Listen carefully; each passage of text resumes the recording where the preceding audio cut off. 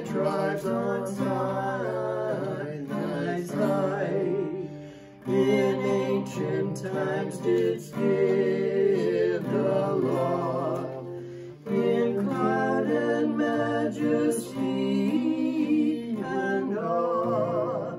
Rejoice, rejoice, Emmanuel shall come to thee, O Israel.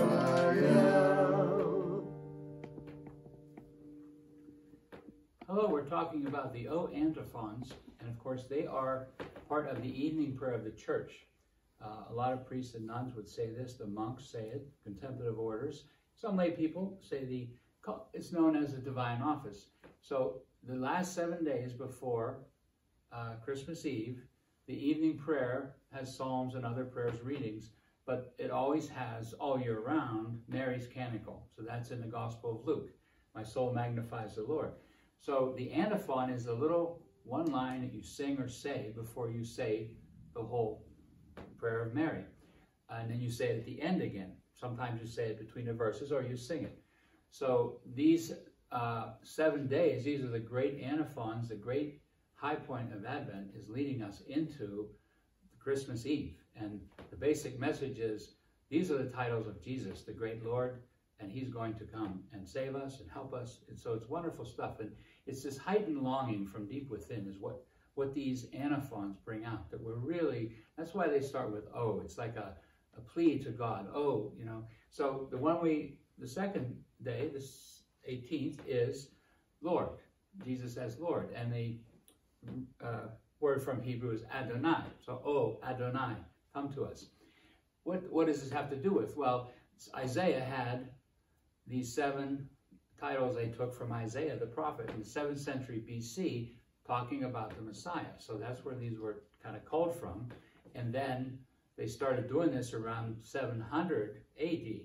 So for 1,300 years, people have been doing these leading up to the Christmas experience at the end of Advent. So Adonai has to do with, as you might have heard in the song, what God did on Mount Sinai, what God did for the Israelites. That he is Lord, not an inferior being, not a partially powerful angelic being. He is Lord over all. And so he takes Moses up, you know, to the Mount Sinai, sees the burning bush. He leads the Israelites out of Egypt. God, you know, kind of wipes out the Egyptians. He shows his mighty power as Lord. And then Moses on Mount Sinai gets the 10 Commandments. And all kinds of things happen after that. But we say God is Lord. And now we understand the second person of the Trinity is always active. Well, all 3 persons of the Trinity are active in whatever God's doing, going back to the creation and till the end of the world, and beyond. But we say the second person, the one who gets involved with creation and makes things happen, the one who became incarnate. So the church started to understand the Lord that did the great things on Mount Sinai and led the Israelites and established them in the promised land. That Lord is Jesus. Jesus is the Lord. So we're saying, come to us and bring that power that you helped save the Israelites and form them. Bring that power even in a more wonderful way, of course, because now Jesus has become incarnate at Christmas like one of us. So we're saying, oh, Adonai, oh Lord, come, Lord of might and power, come to us and help us live according to your good news of the Holy Gospel.